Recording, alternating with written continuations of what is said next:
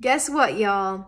Hand portions are 95% as accurate as counting macros or meticulously tracking your food. Can you believe that?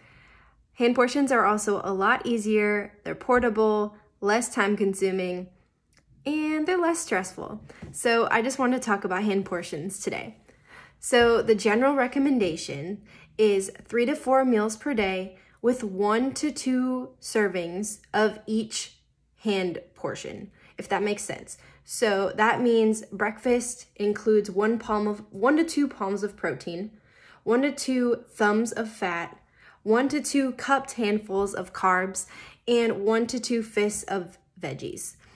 So each meal is 1 to 2. That's just a very, very basic general guideline for if you want to have balance and make sure that you're offering yourself enough macronutrients and calories at each meal.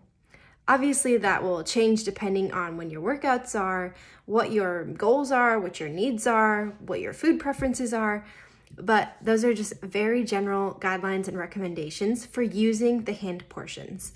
One of the reasons that I have my clients use hand portions is that tracking your macros can actually take away from your quality of life if it's keeping you from having enough time for relationships, or keeping you from having a social life, or keeping you from being able to be present.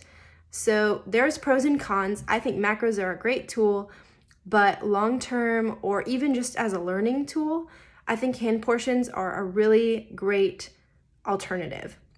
So if you try these, let me know what you think. If you're confused by the hand portions or you want more specific recommendations for how much you should be eating or how many of each portion you should be having, feel free to message me or leave a comment and I will answer your question.